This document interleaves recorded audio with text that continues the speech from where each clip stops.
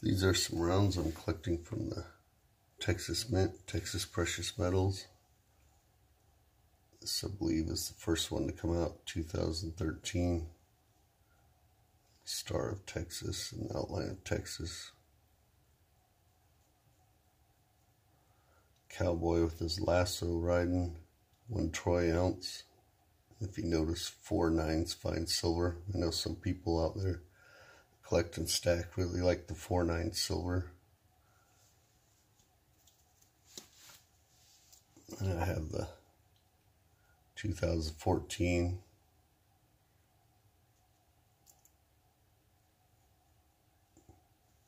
Which has the famous Longhorns, the blue bonnet down there in the bottom, 4 9s fine silver, 1 troy ounce.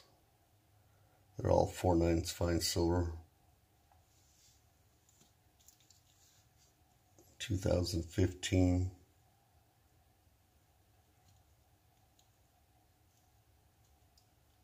The deer on back. Some branches. I really like the design. They changed them every year except for 1 year. 2016.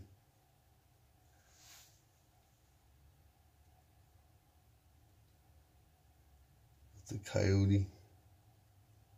Pretty cool. 2017.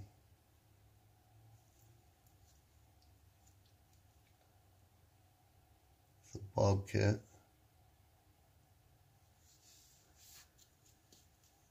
And 2018.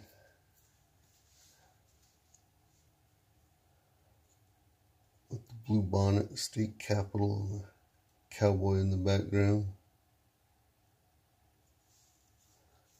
And then the 2019, which is the same as the 18, which I was kind of disappointed in that they didn't change it. But I think the reason they didn't change it is because they were coming up with their new series that they launched in 2020, which is going to be a 4-coin Revolution series running from 2020 to 2023, which I'm going to collect. I really like the short series. Those are the ones I can complete. 4 9 silver, 1 troy ounce. The Battle of Gonzales, 1835. Hope I'm pronouncing that correctly. The cannon, 3 Texan revolutionaries. The famous flag, come and take it. So I'm really looking forward to the other 3 coins in this series that'll be coming out. Or rounds, I should say. But these are some of the rounds I'm looking forward to collecting and stacking from the Texas Mint, Texas Precious Metals.